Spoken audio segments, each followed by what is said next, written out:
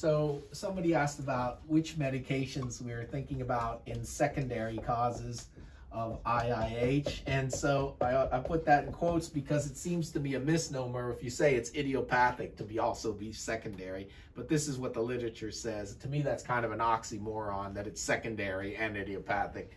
To me, idiopathic usually means primary. There's no cause. However, you should know that patients who meet the modified Dandy criteria for IIH, that is, they have a normal MRI and an MRV except for the symptoms and signs of radiographically and clinically of increased intracranial pressure, and have an elevated intracranial pressure but normal spinal fluid content, could still be secondary to a medication.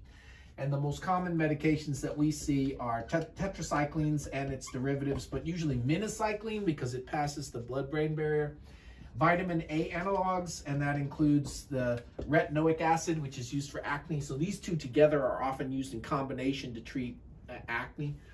But any vitamin A analog, including Atra, which is all trans retinoic acid, which is used in the treatment of certain forms of leukemia. And then you got steroids, which is usually the withdrawal of steroids, not the use of the steroids. And then there's some other less common ones like lithium and medicines we probably don't even use anymore, like nalidixic acid.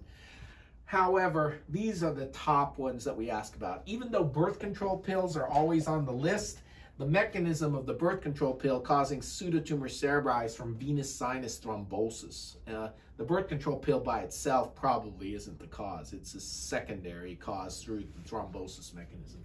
So we always ask about the birth control pill, but really tetracyclines, vitamin A analogs, steroids, lithium, nalidixic acid, those are the top things we're asking about for medication-induced secondary IIH.